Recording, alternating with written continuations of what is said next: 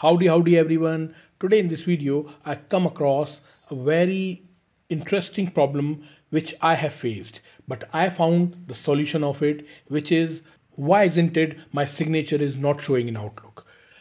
I have created an email message and I want to send that email and I want to complete the email by inserting the signature. What is the step? Simply go to the signature and here it must be my existing signature, which is not here.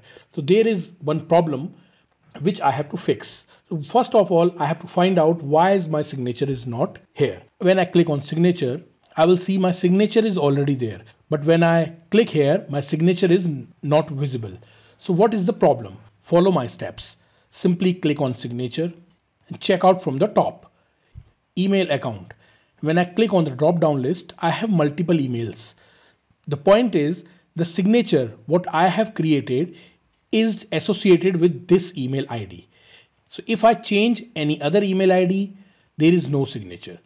So the problem is I have created an email with this email ID, but the signature what I have created is associated with my other email ID. So the problem is when I create the email with this email ID and want to click and find out the signature, it is not here because I have not created the signature with this email ID. The signature is with the different email ID. So all I have to do, either I have to change the email, I have to change the from, which is sometimes not possible for the creator, or simply go to the signature, simply copy this signature.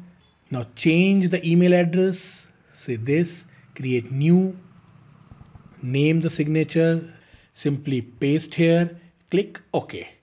Now, when I go to this signature, I can see the same signature here with this email address also. Simply hit sign and click send and your email will be sent to your recipient.